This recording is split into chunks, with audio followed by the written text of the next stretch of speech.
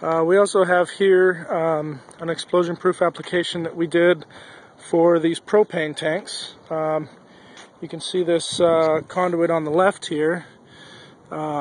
This is the one that we installed. You can see how it has to go.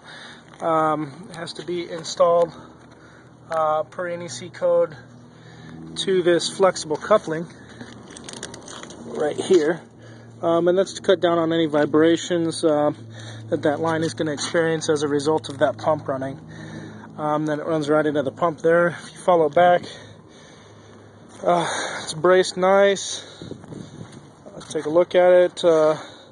Nice and straight there, all the way up until we make our turn here and kick up onto the wall. I'll follow this wall. Ladder. And it runs back. We ran it all the way back up and along here behind this pressure washer. Runs back over to here.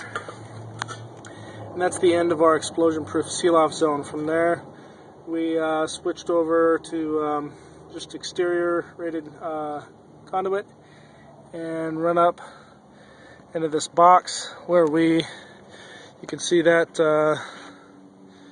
that extra piece. We installed this here to run into this breaker here, and that's our breaker for that.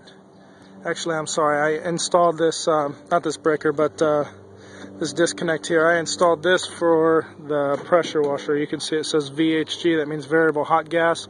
That's the designation on that machine. So yeah, I did install this one, but that was for this pressure washer here.